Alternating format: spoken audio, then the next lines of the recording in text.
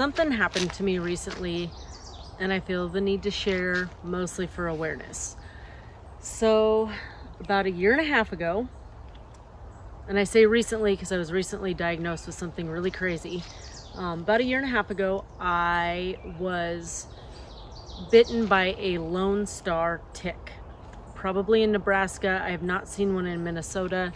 A Lonestar Tick has a white dot. It's very obvious on its back, in the middle of its back.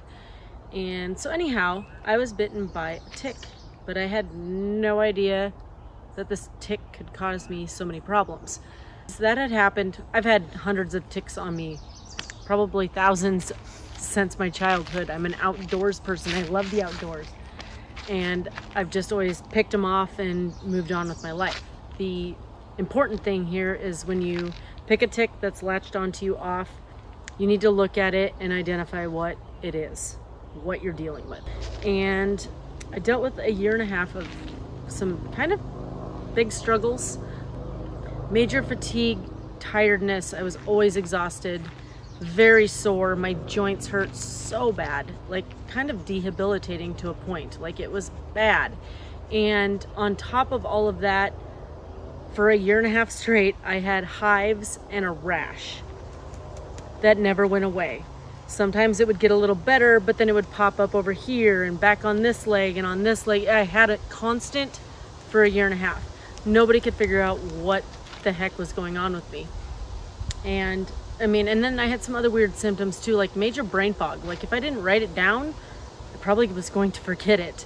So I had that, extreme anxiety. That was really weird. Like I'm a high-strung person, yes, but I've never had anxiety the way I had in the last year and a half.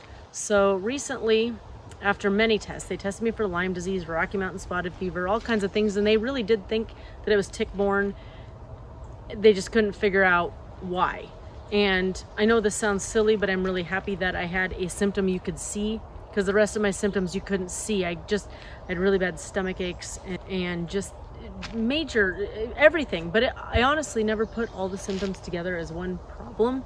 It all stems back to I was bitten by a Lonestar Tick, and I am now allergic to meat, mammal meat in particular. Obviously, I can eat chicken, I can eat fish, but I am allergic to mammal meat.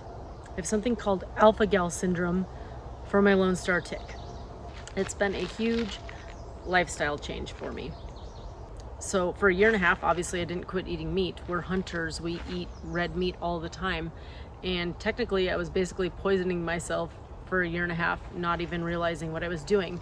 And the problem with that is most food allergies, you have an immediate reaction. You eat peanuts, you immediately react. You eat, I mean, whatever you're allergic to, you usually immediately react. The problem with meat and alpha-gal is you don't react until 4 to 6 hours later, which actually was the case with me all along, but I had never heard of alpha-gal syndrome. So I didn't even know it was a thing. I didn't even know you could be allergic to meat, which is ridiculous. So yeah, I eventually had actually read something on Facebook about alpha-gal syndrome, and it was listing off all of, you know, the side effects. And I was like, oh my gosh, that actually sounds like maybe that's what this could be. The doctors really couldn't figure it out. They just were like, we don't know. I did a little more digging and a little more research, and I went in and I asked for a very specific blood test, and it came back positive. I'm allergic to beef, I'm allergic to lamb, I'm allergic to pork, and probably a multitude of other things because of this.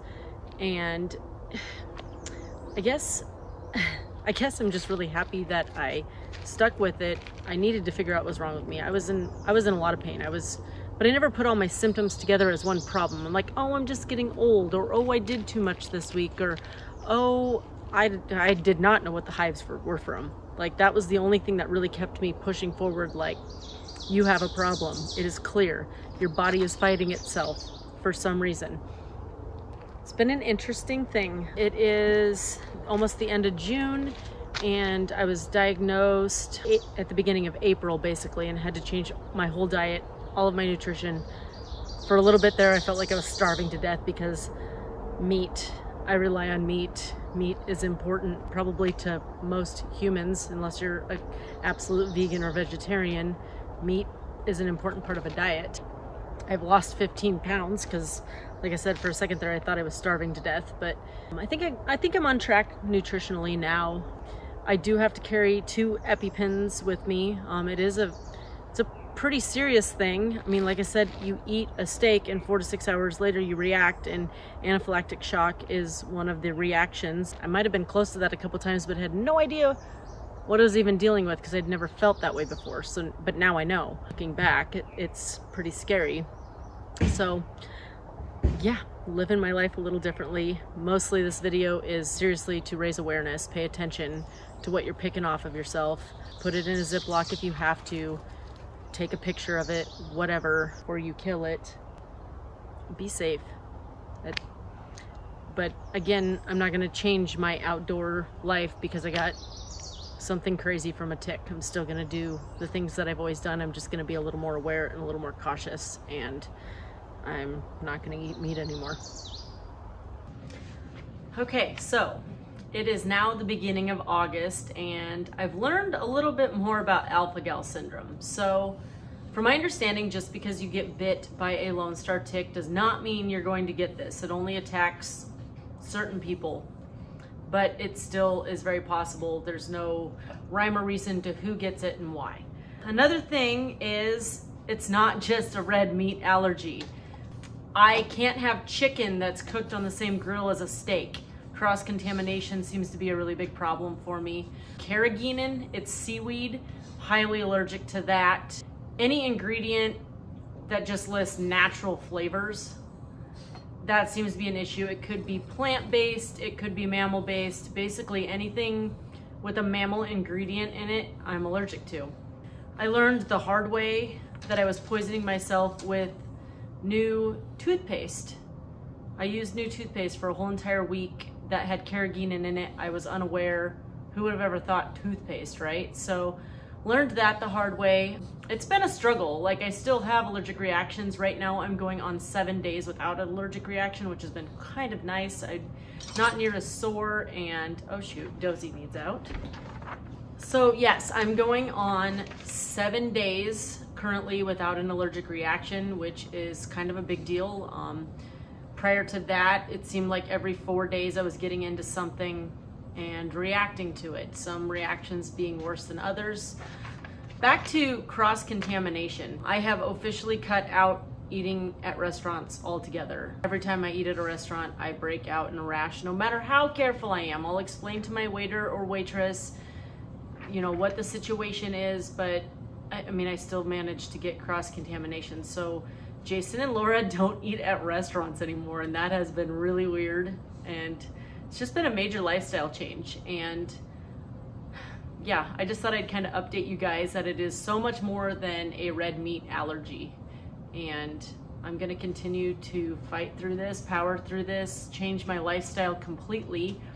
Jason's been kind of doing the same. He went on my alpha-gal diet with me. He does still eat some venison when I'm not around, which is nice of him to, yeah. He's been good to me about this whole thing, and probably more worried about me than I am. Do several tick checks while you are out in the woods. Don't wait till you get home. Be constantly checking for them, be vigilant, be aware of what's on you. Pick them off while you're still in the woods. This is preventable. So it's just by being aware. So yeah. Also, the last video, or what you just watched, I was down 15 pounds. Now I'm down 25 pounds. And it's not that I'm just a vegan. It's more than a vegan, because a lot of vegan foods have seaweed in them, and I'm allergic to a lot of seaweed. So carrageenan specifically, and that is in a lot of vegan and vegetarian foods. So it's been interesting, but hopefully I won't lose any more weight. I actually do think I might have my nutrition figured out now. I say that and then I mess up again, but yeah, just be aware, guys, be safe, and thanks for watching this public service announcement. Don't get alpha-gal syndrome. You don't want it.